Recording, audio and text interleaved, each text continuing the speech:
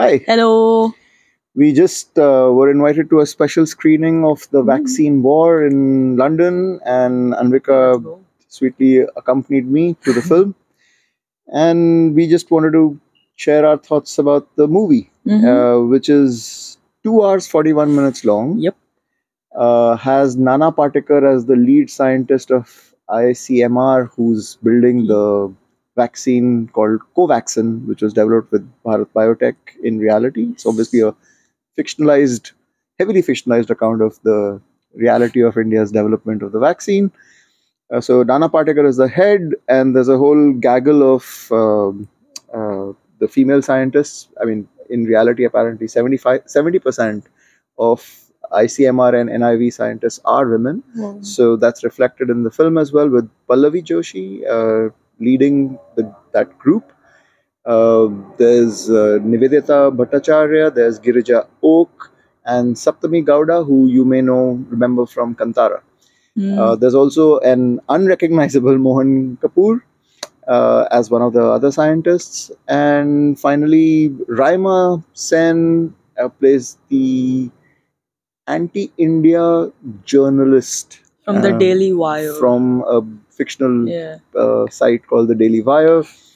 And am I missing anybody else? I don't think so. I'm missing Anupam Kher, who does a cameo as the cabinet minister. That is true. Now, what did you think?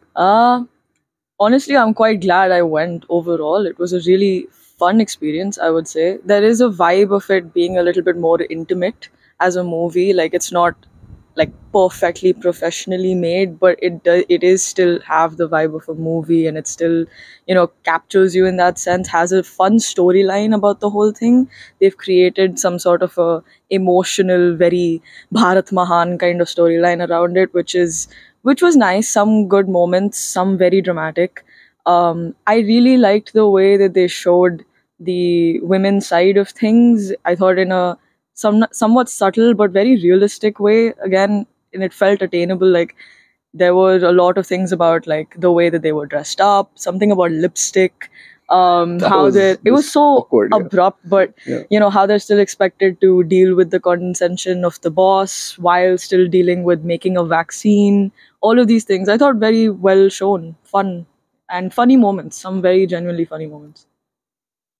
So it is a propaganda film. Yeah. I think, as Anvika pointed out, there are moments where it's like, it looks like amateurish in moments. Yeah. So many shots of corridors, so many shots of outside the office, so many shots. I mean, it's just fun. The tendency to break out into very patriotic soundtrack at the drop of a hat, even when, for example, a decision is taken to make the vaccine, it's like Sare Jahan Se Achha is going to play in the background and things like that. However, despite it being clearly with an agenda, and I'll come to that part of it later, it's an interesting watch. Yeah. It would have been a far better film if they had stuck to a 2-hour kind of a timeline. It did feel like it was dragged. I mean, it's got 12 chapters. Yeah, I feel like if you're going for a chapter kind of a story, you go for something that's it breaks it up a little bit into smaller, digestible pieces. If you have 12 chapters, I barely remember 6 of them. So, and then there are several. I think you have to choose whether you're going to stay with politics or you're going to stay with science. Here, I felt everything got jumbled up. I think that was one of the points where they were talking about it, like how science did become political or somewhat.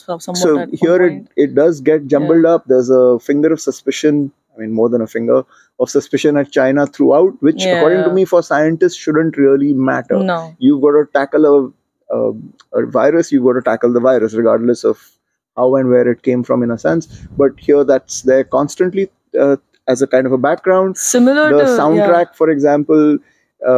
As I mentioned, the Sare Jahan Se Achha kind of a thing vibe going, which, I mean, I get irritated even in movies like Armageddon, for example, when it's like the whole America thing. Yeah. And I found that irritating here too. The soundtrack, whenever the virus is being shown in any way or form, even through the microscope, there's that heavy breathing kind of a thing, which found a little grating. Yeah.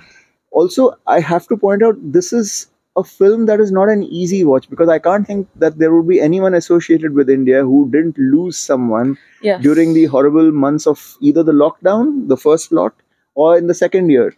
Lots of questions to the government that the government has frankly never answered, as to why did they take so long to order the vaccine? Why Yeah. did they declare a early victory and start doing various events and elections and religious events, etc. 100%. in March, which led to the chaos and the anarchy and the huge number of deaths India suffered in April. Yeah.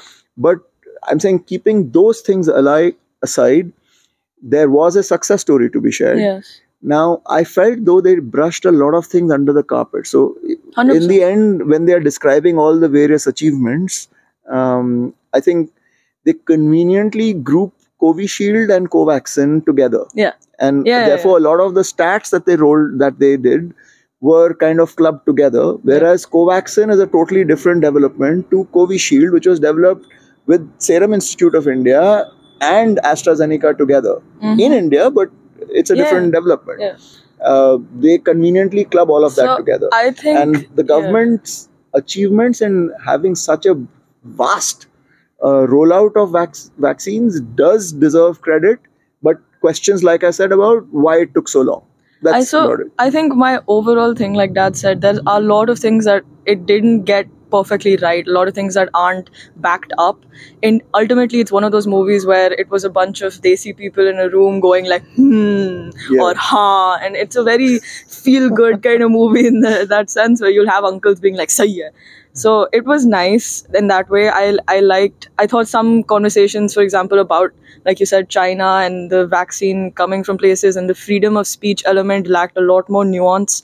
You can't bring that into it. But I also thought that it was ultimately just nice to see just the women literally get their flowers, so to speak. It's a nice watch. So finally, a lot of interesting in terms of performances. Did anything strike you? I quite liked the lady who was in charge of making the vaccine. She was really good. I thought. I thought when and she that little element, that quirk that she had of the South Indian accent, with the mixing up of genders, I loved it. I loved it. Nice, and I liked, there were moments where after every single time a woman cried, she would say sorry, which just for me just showed like just a little realistic element of how they're told to be a bit more practical, but they're still emotional and they're still doing all these things. And I thought that was perfect. I thought Nana Patekar was very good, really good as the boss, really and good. In the final sequence, you realize why they had chosen him. Otherwise, till then it was just this. Yeah. And I thought all the Nivedita, Girija, Saptami Really did a really Everybody nice job. was very good. Mohan Kapoor's role, I think, could have been fleshed out more. Raima, the journalist, was very interesting, right? Very interesting. In terms of her portrayal. Again, dramatized, definitely, but fun character, interesting to watch. She had a lot of facial expressions going on at any time, so it was really nice. I thought, well done.